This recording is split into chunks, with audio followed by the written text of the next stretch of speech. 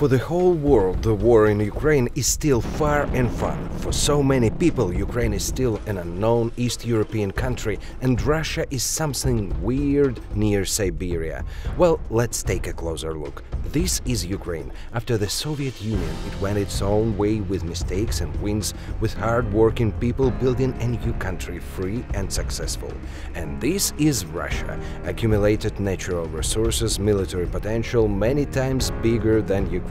Russia failed to become democratic and soon chose the Soviet Union way when a former KGB agent came to the presidency.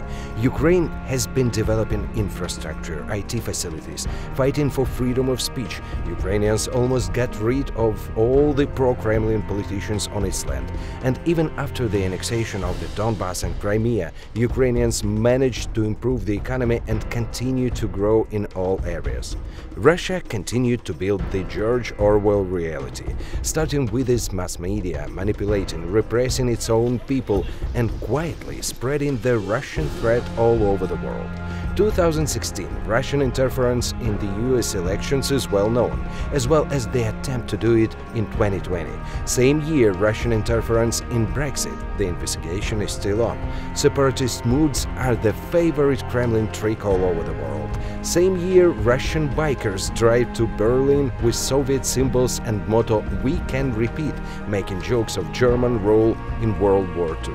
In 2 years, bloody attacks using chemical weapons on the British citizens by the Russian spies in the UK itself. Nothing happened then, no equal response. 2017, Russian interference in Spain politics. Referendum in Catalonia and social media fakes and appeals to go on the streets, the same signature. 2018, Yellow Vests, and France begins investigation of the Russian track in the protests. For years, Russia has been provoking a migrant crisis in the Middle East, destroying Syria, killing 500,000 of people there, and making survivors run to Europe. Staying under the migrant crisis in Europe, Russia and its ally Belarus tried to repeat the trick in 2021. And now they're trying to repeat it again, ignoring any international moral human laws, destroying and killing. There are also international relationships that the world tries not to pay attention to. Russia and Taliban, close diplomatic weapon ties with the experts in terror. Though it's okay for some countries and companies. Portuguese media report that the country is ready to receive the Russian gas next week. Facebook, even when blocked in Russia, continues to ignore pro-Putin groups, messages and users, destroying its own reputation.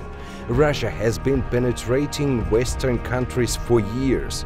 On the other hand, pro-Putin bots, paid influencers, continue to reassure that it's a new normality, but it is not.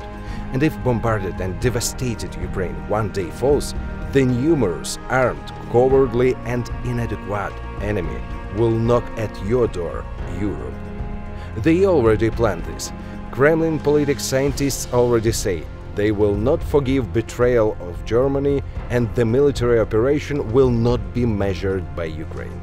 But you have already heard something like that 80 years ago.